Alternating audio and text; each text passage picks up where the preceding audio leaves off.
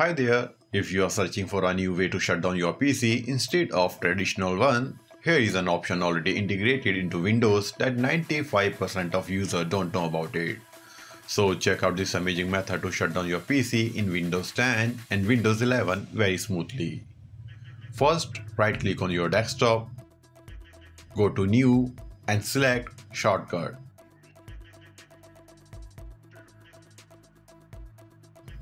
A blank shortcut window will appear. Type slide to shutdown.exe and then click Next. And finally click the Finish button. This will create a shortcut named slide to shutdown.exe. Next, change the icon of the shortcut. Right click on it, select Properties and then click Change Icon. A notification will prompt you to either choose a new icon or specify a different location. Click OK to view all the Windows icons available for selection. Choose to Windows Power button icon and apply the changes.